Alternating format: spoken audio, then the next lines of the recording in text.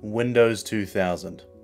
The often forgotten middle child of Windows 98, ME, and Windows XP. The OSs that everybody loves to hate, and then the one that everybody loves. But right in the middle is Windows 2000. It's built on Windows NT, the same code base as Windows XP.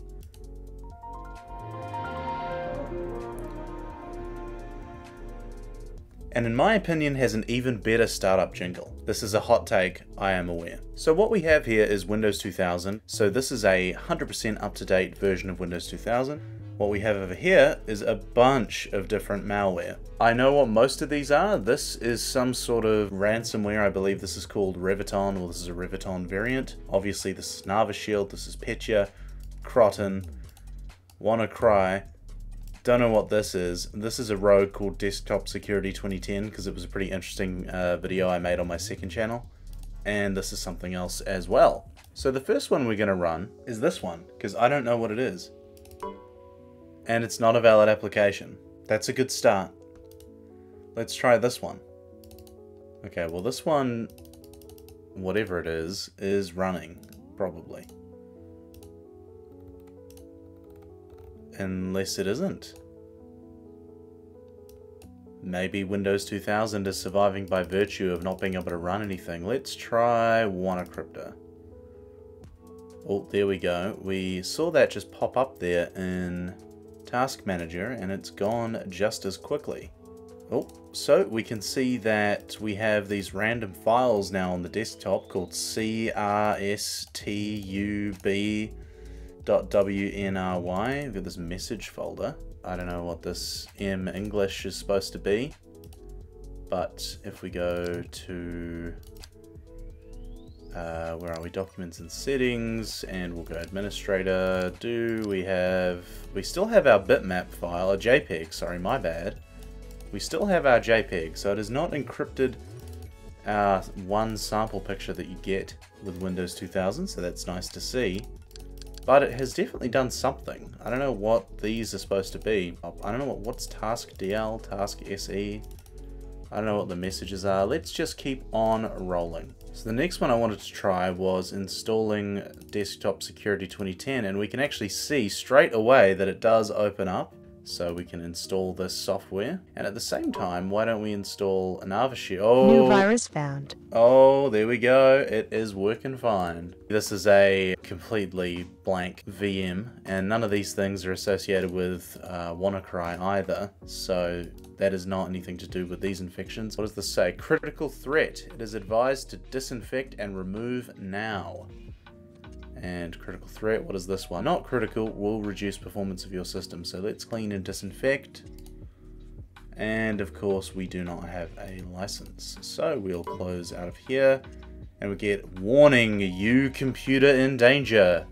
Use a safe computer with Desktop Security 2010 U Online Guard. Do you want to leave unwanted software or viruses on UPC? So we go, yes I do. And we see NavaShield did not want to install. So by virtue of this not being Windows XP, it has been saved. So let's try this. What else have we got here? We have this DLL. I'll save that for last. Let's try Croton. Why not? And again, just as we did in the original video. No, hey, and then whatever this is supposed to say. And now we're getting these pop-ups as well from Desktop Security. Oh, here we go. And your online guard helps stop unauthorized changes. Okay, great. It said it was disinfected, so goodbye. What does this say? What does this say? Your computer is being used as spamming machine. You can get sued for spam. Your computer will be disconnected from internet because spamming other PCs. Cancel.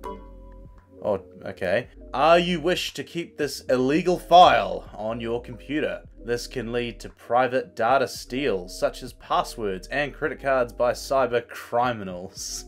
Your Facebook, PayPal, and eBay account can be used by the hackers. Are you willing to keep this dangerous file on your computer or disinfect it using desktop security? We're gonna go yes.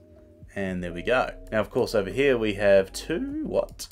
Okay, and we have a little bit of artifacting sort of there, but that's okay. We have Croton has given us this thing, and Task Manager has been disabled. So even though we do have it open, and we can see that this virus free and infected. This is injected code from Desktop Security 2010.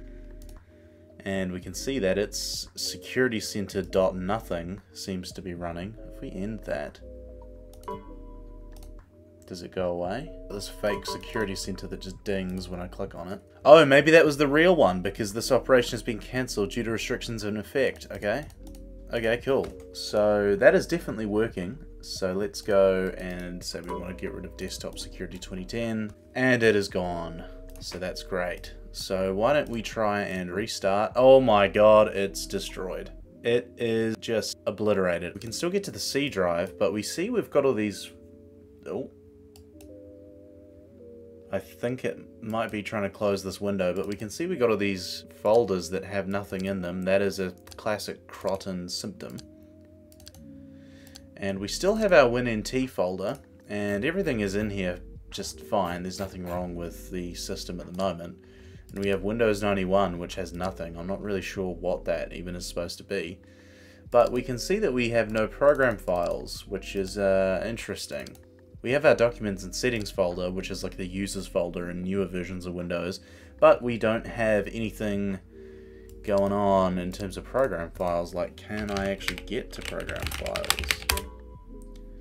Access to the resource has been disallowed. Got a remote IP of 127.127.27.17, and my local IP is apparently 190.141.127.19, which it is not. This port that is certainly not open, but okay, can we just go cancel? Keep this remote connection alive? Yes, thank you. Look at this magnificent motion image of unspecified format. Because I'm not going to say what it is and ignite a war in the comments, but it is lovely. Look at that, it's very fluid. It's very nice frame rate on that. So we can't get to program files. We can't get to pretty much anything. We can't restart. So luckily this is a virtual machine, so we're going to go ahead and... Oh.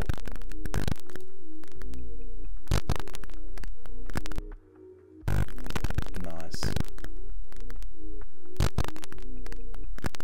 So we have a mass mailing worm. Your email account is used to send a huge amount of email messages. Mass mailing functionality compromises system security on infected hosts by opening a backdoor access. What? So let's go ahead and find the VM and we will reset it. Oh my god, every time it's got something to say. So we got screengrabj.exe. It's a Trojan program that records keys and license info, stealing personal financial information. This worm can be blocked from firewall and antivirus software. And I love how it's got the Windows XP like theme here, but this is Windows Vista and 7. So is this, and then this is Windows 7. So I'm gonna go activate protection. Sure, let's just get the hell out of here before it does something else.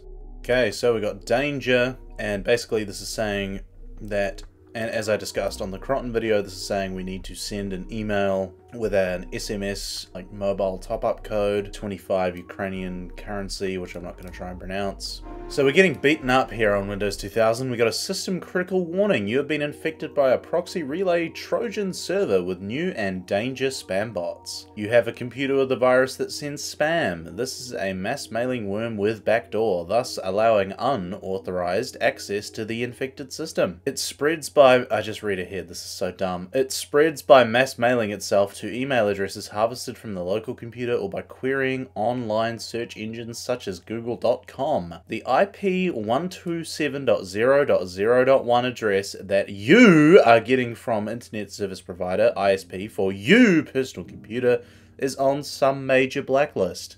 Not courteous enough to tell me which one, but that's okay. Your computer has been used to send a huge amount of junk email messages during the last days. UIP 127.0.0.1 will be marked in the police log file as mass mailing spam assist. Upgrading to the full version Desktop Security 2010, it will eliminate the majority of spam attempts. Not all of them, though, just the majority. Before, we will be disconnected from spamming something. Okay, cancel. Yep. New virus found. Right, so it looks like Croton has done its job here. We have our OOE date in the corner. We have no icons, and if I right click, everything is still disabled. Anyway, wow, whoa, it got worse, guys, it got worse. So we have nothing. Can I open run? No. Can I open an Explorer window? Yes. Okay, well we can still get to this folder. So can we get to the desktop? It's been disallowed. Can we get to the C drive? It's been disallowed. Can we do anything? Could not open. Deep scan spyware, go away. This operation has been cancelled. I can't even close the window. Okay, can we open a new window? Oh, and I can't close this, but we can minimize it. And we've got local disk C, hey, and then a bunch of dots, and we can access these folders, which is good. So we can open up help? No. Can we open up welcome? Yes, we can open up welcome, that's good. Soap bubbles. Oh, MS Paint was launched successfully, but it was forced to shut down due to security reasons. This application infected by a malicious software program which might present damage for the PC. It is highly recommended to make a full scan of your computer and to exterminate the malicious programs from it. So calculator works, certificate manager does not because it couldn't find the database for the certificates. That's not worrying at all. Disk cleanup's working. Command prompt is working! Disallowed. Disallowed. I'm not even going to read that. I don't think system restores in this version of Windows anyway, so I'll leave command prompt open because of how difficult it was to get open before, but there's not really a lot we can do with it. So what's this one? It's a virus attempts to spread itself by attaching to a host program and can damage hardware, software, or data in the process. This worm can be blocked. Yes, I want to leave the software working. Thank you. Cancel. Can we open this stuff? DVD decoder not available, that's fine. We can open up DXDiag. See our sick graphics card.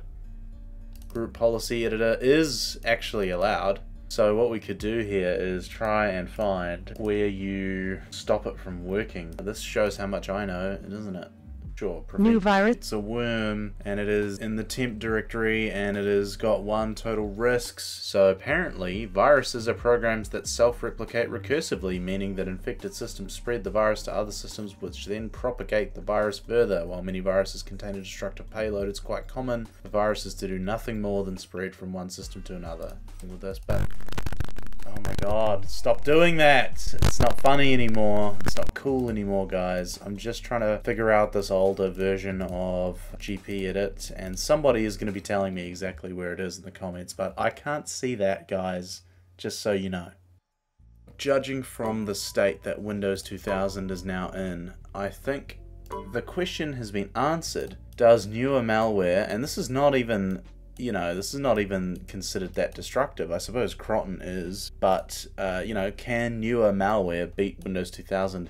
Yes, it can, and I did not even get to try some of the best stuff because it was already hosed straight away. So thank you very much for watching. Thank you again for 50,000 subscribers, and I do hope to see you all in the next video.